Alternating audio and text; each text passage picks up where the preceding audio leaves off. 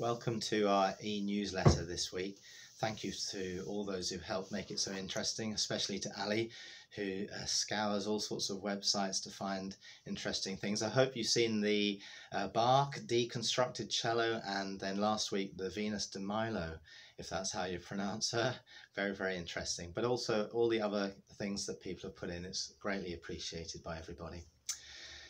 Today is the 75th anniversary of VE Day, an amazing day. We can all remember seeing pictures and TV programs about the celebrations all over Britain and Ireland for getting peace and security, and above all for the concept of coming home.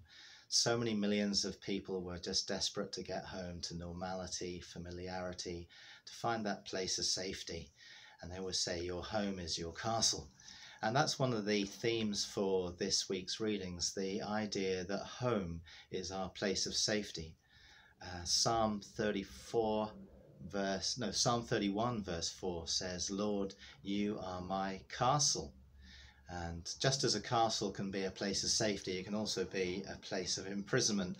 And for some of us, sometimes we think, yes, it's safe being at home, but it also feels a bit like we're being imprisoned and we can't wait to get out. So what can we do about that? Now here's another verse from Scripture that should help us with this.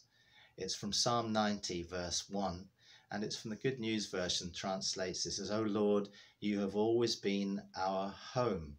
O Lord, you've always been our home."